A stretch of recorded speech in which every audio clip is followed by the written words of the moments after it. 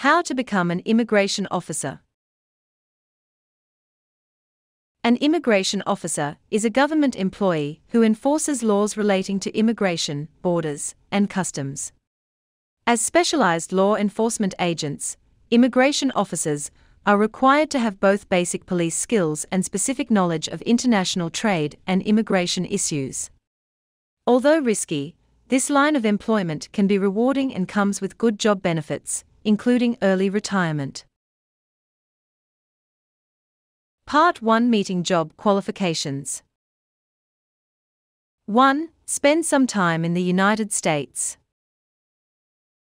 To be an immigration officer, you not only need to be a U.S. citizen, you must have spent 3 of the past 5 years in the United States. If you have been abroad for a while, you might need to spend some time in the country before applying. 2. Obtain a valid driver's license. You will need a valid driver's license to apply. You will also need to maintain a clean driving record. Be safe and careful while driving. 3. Stay out of trouble. In addition to having a clean driving record, you also need a clean criminal record. As with most law enforcement, certain misdemeanor infractions can be excused, but felonies will immediately disqualify you. Either way, the cleaner your record, the more competitive your application will be. 4. Maintain physical fitness. Immigration officers might be required to chase and apprehend people much as a police officer would. When applying, you will be asked to perform a physical fitness test to determine your edibility. Your training should prepare you to perform push-ups and endurance cardio. Do not push yourself so hard that you get hurt and disqualify yourself from the job. Slowly work up to more rigorous exercise regimes. 5. Obtain a bachelor's degree in a relevant field. As an immigration officer, you will be required to read and understand the laws that you enforce. To be qualified, you should complete a 4-year degree, preferably in a field that pertains to government or public service. Good options include political science, criminal justice, and homeland security. 6. Learn more languages. In the course of your job, you will be required to interact with people who do not speak English. Speaking a second, or even third, language could be an important asset and give you a huge leg up when applying for a job. To prove your fluency, you should try to take language courses while in college. If you have already graduated, consider taking additional language courses at a local community college. You will have proof that you have mastered the subject, and course fees are typically low. 7. Stay mentally alert. You will be required to take a written test similar to the SAT when applying to work as an immigration officer. The test will ask you to interpret text, perform basic mathematical functions, and correct grammatical mistakes. Read complex texts, perhaps high literature, on a regular basis so that you have practice understanding difficult language.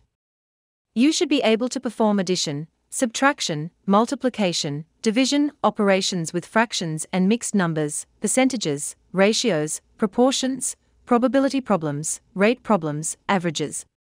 You should also be able to solve for unknown quantities, answer word problems, and calculate area. 8. Work for the federal government. Preference in hiring is given to applicants who have experience working with the federal government, the military, VISTA, and the Peace Corporation. Veterans and federal employees with at least 3 years consecutive experience get lifetime preference. In contrast, Peace Corps volunteers get 1 year's preference and Peace Corps employees get 3 years non-competitive eligibility. Less than 3 years consecutive experience of federal employment qualifies you for 3 years reinstatement eligibility. 9. Don't wait too long. To become an immigration officer, you must be under 40 years of age. You can continue working after that age, however, you must begin your term of employment by the age of 39. Part 2: Applying to be Immigration Officer. 1. Search User Jobs. User Jobs is the online hub for employment opportunities with the federal government. Search immigration and read all vacancy announcements with care. 2. Apply through User Jobs. Apply to be either a special agent, a deportation officer, or a detention and deportation officer, depending on your interests. Once you have picked a position, follow the directions on the User Jobs website. Fill out all elements of the application completely and honestly.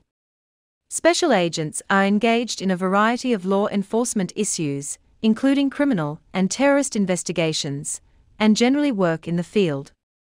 Deportation officers tend to focus on immigration issues and violations of immigration law, and often conduct research in an office.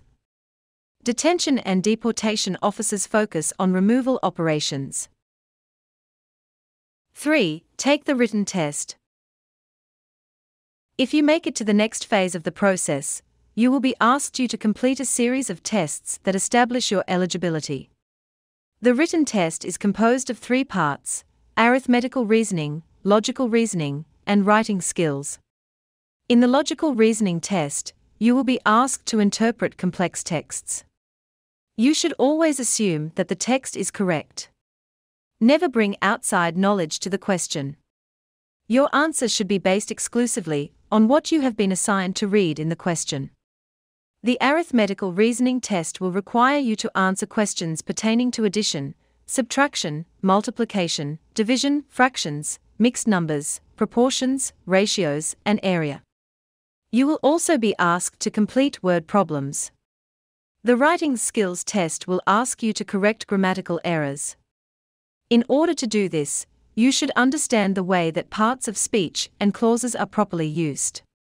There is no penalty for guessing wrong. You should pick an answer for every question, even if you are unsure about the correct answer. 4. Sit for the oral examination.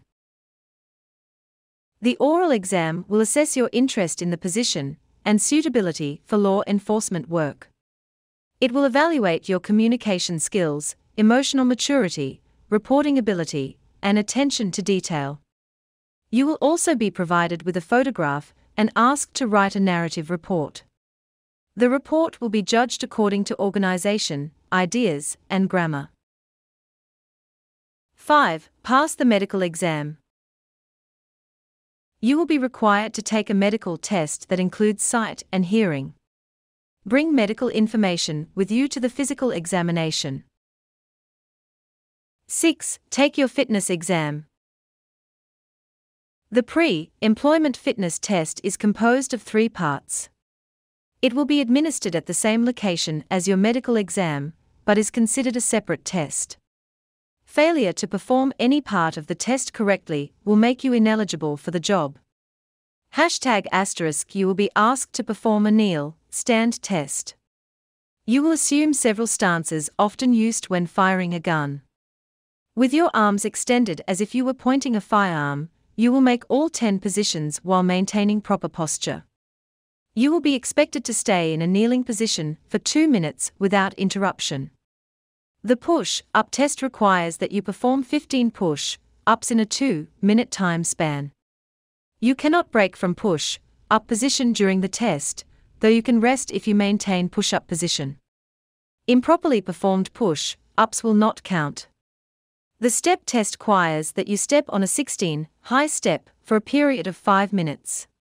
You must do this at a cadence of 96 steps per minute. To measure your cadence, you will be expected to step in time with the beat of a CD that will play along with the test. You should wear appropriate athletic attire, including gym shorts, T-shirt, water, and athletic shoes. 7. Undergo training.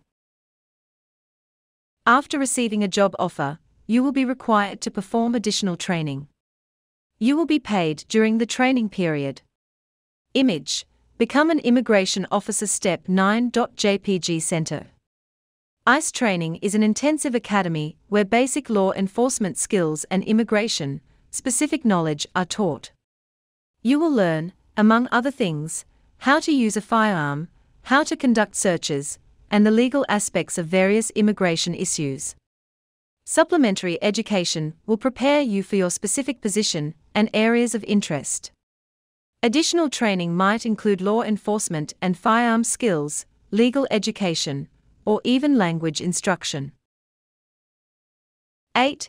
Continue to meet requirements after you accept your position. Your job has only begun. You will be required to maintain your firearm readiness and physical fitness. You must also be flexible when asked to move to a new location.